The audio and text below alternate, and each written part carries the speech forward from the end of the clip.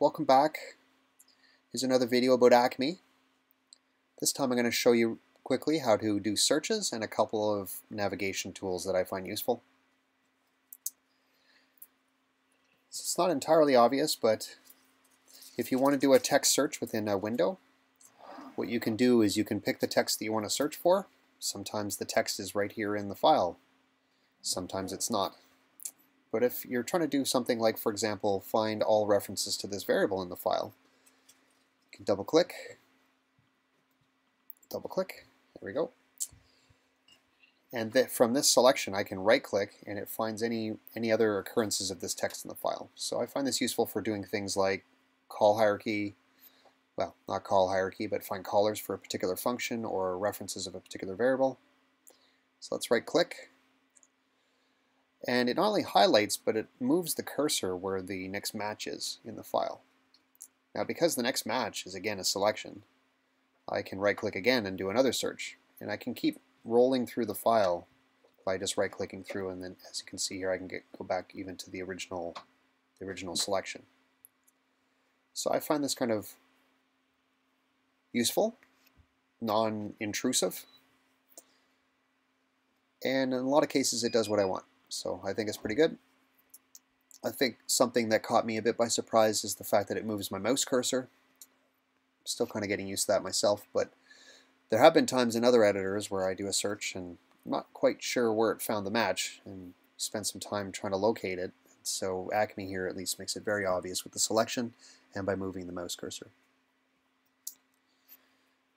Alright, so that's how you can do a simple search. Now, if the text you're looking for is not readily available, then what you can do is you could just type what you want to search for in the title line of the window here. And you can do the same thing. You can select it and then right-click, and again it sort of iterates through like it did before. So that's how you can do a search for a text where you don't have it readily available right on the line that you're looking at in the file.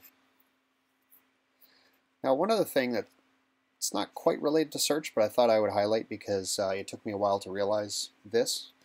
In a lot of other editors, you can match brackets. So if I want to go and say, well, this is the end of a function, but I want to find the beginning of that function, tools like Vim will highlight when you select one of the brackets. It'll highlight where the other bracket is.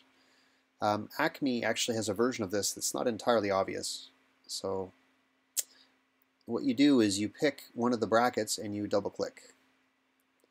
And what it does is it selects everything that is within that the range of that bracket and its matching opposite bracket. So you can see this works even for if statement, it works for curly braces, it works for round braces, round brackets. It even works for XML or HTML. At least it does in this Ed Wood version of the Acme editor. Let's see if I can find a quick example.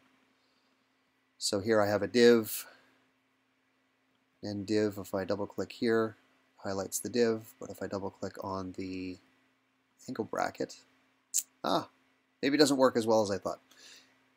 Anyway, it did work for me earlier, but perhaps it's not entirely there for the case of the XML.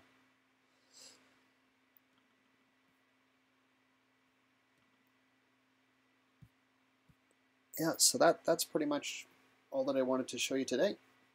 Hope this is useful. Thanks for watching.